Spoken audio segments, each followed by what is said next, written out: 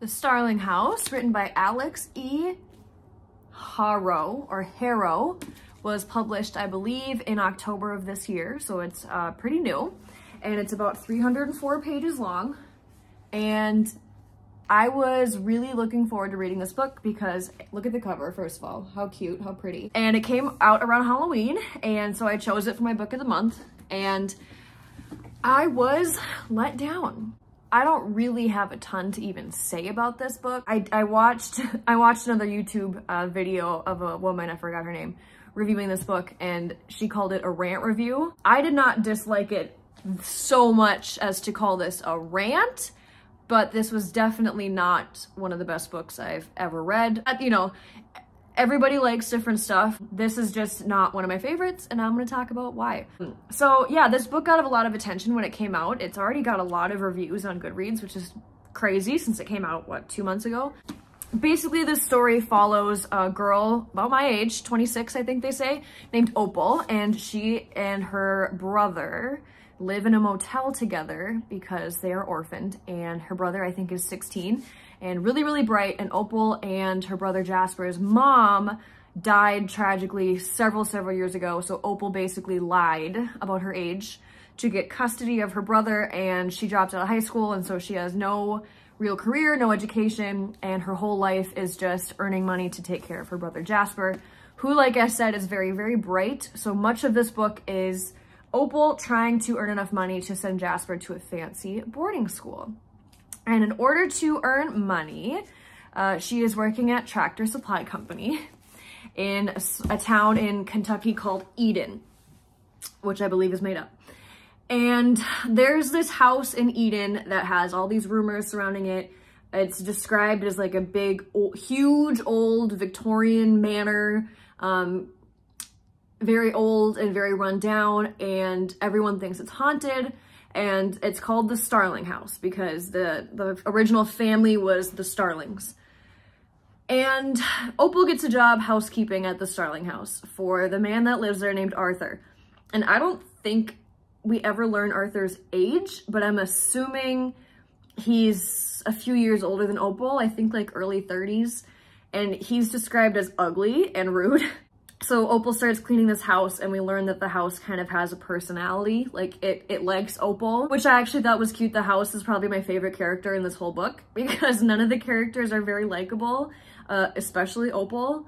She steals, she lies. I mean, everything she does is for her brother, which is like nice or whatever, but I just didn't like her very much. She seems kind of rude. And I mean, I think the author was trying to make her come across as like tough and, you know, sarcastic and whatever, but to me it just came off as like, this girl's not very likable, which is okay. You know, main characters don't have to be likable, but it's hard to connect with a character or root for a character that you don't even really necessarily like. Anyway, Opal starts cleaning for this man, Arthur, who lives in the Starling House. The house is gross and in disrepair and falling apart, and within a few months, Opal makes it nice again, and then things take a weird turn. I didn't really know where this book was going, and even after I finished it, I don't really understand what happened. And that's part of why I didn't like this book so much. I was confused. My cat is such a whore for attention right now. He's hungry, it's his dinner time. Sorry. So without spoiling a ton of stuff, what I gathered is that this house is also a portal to hell, I think.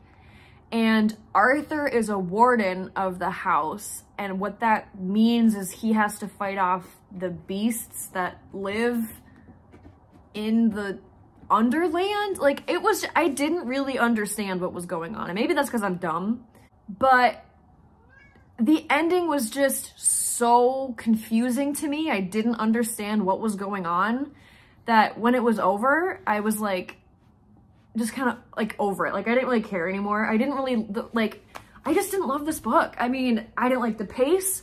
I didn't like the writing style. I thought the plot was confusing and kind of weird and boring. And overall, I was just kind of bummed about it. The cover is beautiful. Honestly, I might just hold on to this book because of how pretty the cover is. But I don't know. I just thought it was kind of, I love haunted house books. I really, really do. But this one, the plot was confusing. I didn't like any of the characters. And there's a romance that comes out of nowhere. The two characters have absolutely zero chemistry, and all of a sudden they're like in love. Like, I don't know. This author, this is not her first book. Apparently she's written another one called The 10,000 Doors of January, which I heard is way better than this one. So that was probably the shortest review I've ever given, but the Starling House, if you like haunted house books, maybe check it out. Otherwise, honestly, I would skip this one. It was hard for me to get through it. I had to really sit down and force myself to finish it, which is, I never DNF books, and I save 1 stars for books that were absolute garbage. This book was not absolute garbage, but it was pretty blah, so I gave it a 2 on Goodreads. So anyway, that's my spoiler-ish free review of Starling House by Alix E. Harrow. Thanks for watching. Goodbye.